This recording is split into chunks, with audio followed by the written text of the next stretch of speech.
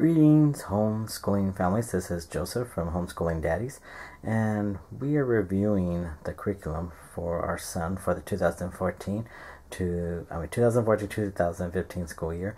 And in this episode, we're going to be reviewing what we're going to be doing for science. Now, I just want to note that these that I'm showing you right now is just the textbooks that we're using. As far as I haven't actually gone through them to make the lesson plans yet, so once I do that, then we're going to be purchasing all the things we're going to be needing to do science experiments and fun things like that.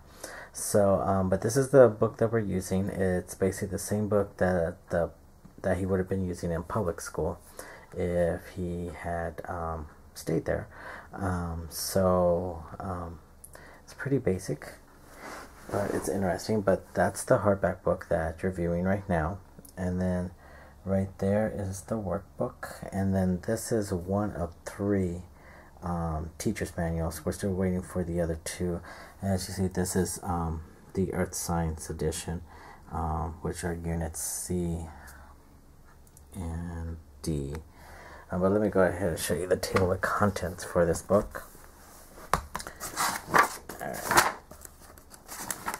Okay, like here in Unit A, it's life science, living things grow and change.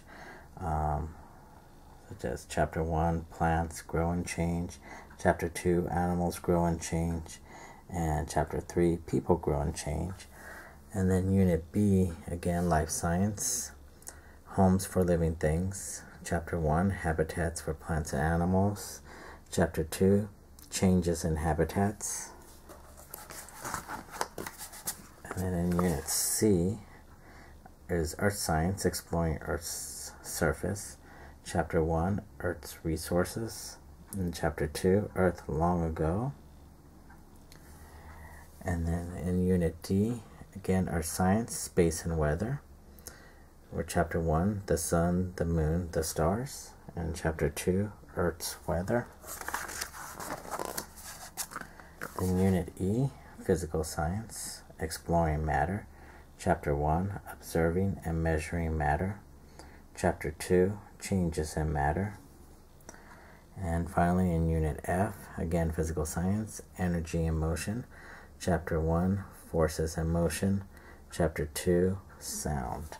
So this is the science book, and we do have other books that we found that relate to the subjects in here that he will be learning, that we found at like Value Village, Goodwill, and other thrift stores around the Seattle area. So so we can correlate those books with wherever he is learning. But like I said, once I go through this and make up a lesson plan and come up with whatever other stuff that we need to get, I'll go ahead and do a video on that to show you about the different experiments that we would be doing throughout the year. So, thank you for watching this, and check out our other videos. Bye.